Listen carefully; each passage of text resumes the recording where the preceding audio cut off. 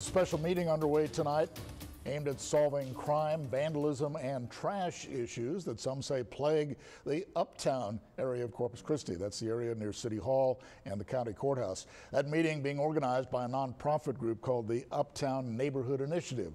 Our Bill Churchwell is there live tonight to tell us more about what's going on there. Bill? That meeting happening here behind us on the corner of Leopard and Waco Street, an area, if you might recall, it was just last month when police investigated a murder happening here. And now the business where this is happening at, you can see the doors here are actually boarded up because of vandalism. Now on the agenda tonight, the hiring of private security to police the uptown area. To give you a better idea of the area we are talking about, uptown is 2.2 square miles from North Upper Broadway to Port Avenue along Leopard, Antelope, and Lipan streets.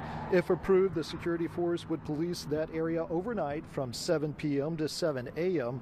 every day in an effort to protect residents, business owners, and employees. Now, property owner Darlene Gregory says the issue has to do with the growing number of homeless in the area. Well, Uptown is plagued by vandalism, and by vandalism I mean either defecation or urination on buildings, on sidewalks, or simply destruction of those properties.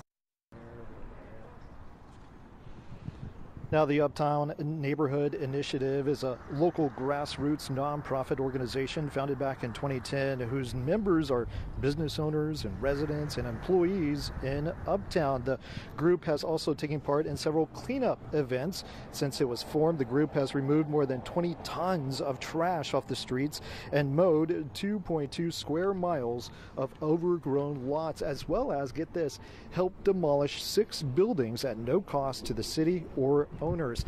And back out here live, among those that are in attendance at this meeting tonight, we have members of CCPD. Reporting live, I'm Bill Churchwell. Now back to you.